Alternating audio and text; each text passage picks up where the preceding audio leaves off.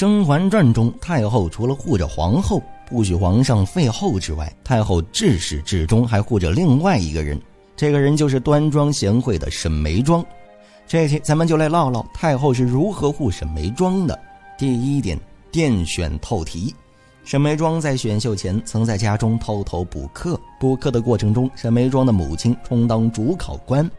这场模拟考除了考沈眉庄的仪态之外，沈眉庄的母亲还在押题考沈眉庄的学问。若是皇上问你读过什么书呢？诗经、孟子、左传。错了。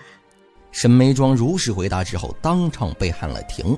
按陪考官沈眉庄姨娘的话来说，女子无才便是德，沈眉庄不能漏学问。于是沈眉庄暗暗记下，进入了殿选。当时沈眉庄从容不迫地向太后皇上问安，结果太后却一直在看皇上的反应。瞧着皇上只看不说话，太后忍不住发问：可曾读过什么书？等等，这道题好像在哪儿看到过。沈眉庄迅速回忆着她母亲给她补课的场景，突然沈眉庄想起了这道题，她不仅答过，而且她还从陪考官手中拿到了正确答案。于是沈眉庄一脸镇定回禀太后：臣女愚钝，看过女则与女婿，略识的几个字。这两本书都是讲究女德的，不错。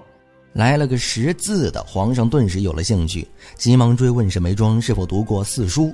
原本读过四书的沈眉庄谨记他母亲的话，回了皇上一句：臣女不曾读过。这时其实皇上已经对沈眉庄没有了兴趣，但太后却接了话，表明女子无才便是德。但皇上还是想来一场文学上的灵魂碰撞，所以皇上没有接话，也没有说留用。结果太后却让人记下沈眉庄的名字留用。记下名字留用。沈眉庄留牌子赐香囊。第二点，直封贵人。选秀结束当晚，皇后去恭喜皇上喜得新人。由于皇上白天见到了甄嬛，很是高兴，所以皇上就和皇后聊起了选秀的事儿。而皇后作为六宫表率，不仅不能吃醋，反而还要询问皇上对秀女位分安排的事儿。皇上很中意甄嬛，就说要封甄嬛为贵人。皇后恭喜说，这样汉军旗就有2位贵人了。还有一个是沈贵人，沈自山的女儿。沈自山的官位可比甄远道要高。可见皇上事先压根儿不知道另一个贵人是谁，能在皇上不知情的情况下封人的只有太后。因此当皇后说汉军旗2个贵人过多了，皇上就主动把甄嬛的位分降为了常在。那就给甄氏正6品常在吧。汉军旗了吗？入宫位分不宜太高。皇上明鉴。表面上皇上是因为沈眉庄的父亲官位高，从而选择降甄嬛的位分，而不是降沈眉庄。实际上也是因为皇上知道沈眉庄这个贵人的封号是太后直封的，如果皇上这时降了沈眉庄的贵人，无疑是在打太后的脸，所以皇上只能降了甄嬛的位分，再次封号。虽然是个常在，朕还想给他个封号。那就叫内务府拟了封号来看。不用，朕已经想好了。朕觉得甄氏莞尔一笑的样子甚美。第3点，安排住处。沈眉庄、甄嬛以及安陵容作为汉军旗，被安排在同一天作为第2批秀女入宫。秀女入宫的第一个问题就是住处的安排。甄嬛因为被皇上赐了封号，引起了华妃的嫉妒，所以住所被动了手脚。安陵容因为出身卑微，没有靠山，所以被随机分到了一个不好相处的屋檐，而沈眉庄则被安排到了一个气派的寝宫。贵人，这就是您的长息堂了，气派着呢。办理好入住手续后，沈眉庄、甄嬛、安陵容3个人又聚到了一起。在这个姐妹茶话会中，甄嬛问起他们的处境，安陵容无奈地说自己那儿的人不好相处，但沈眉庄那儿的主位静嫔娘娘却很好相处。如今啊，我住在咸福宫，主位静嫔娘娘是一位很好说话的人。一般来说，新晋秀女都是3、3两两住在一块儿，比如富察贵人比夏冬春和安陵容位分高，富察贵人就作为他们的主位，而甄嬛和纯常在同为常在就住在了一块儿。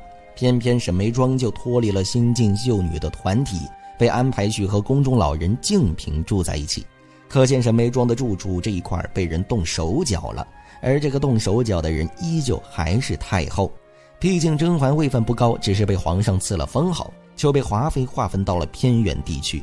沈眉庄作为太后钦点的状元，却无人敢动。第4点，协理6宫。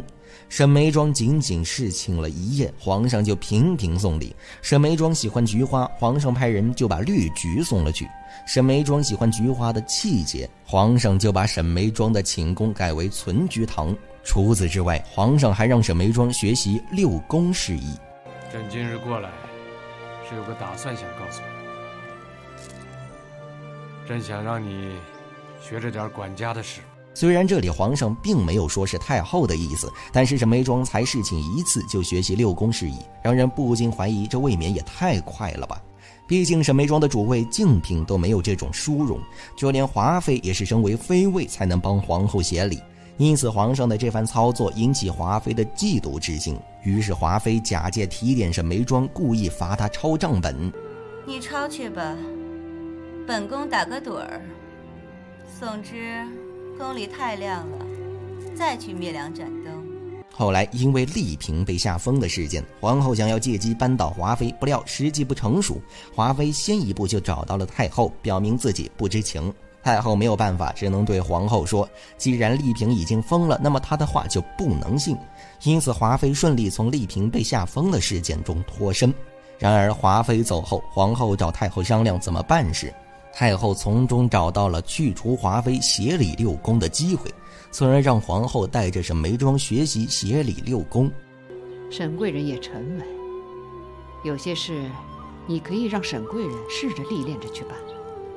是，都是皇上和太后亲自选的秀女。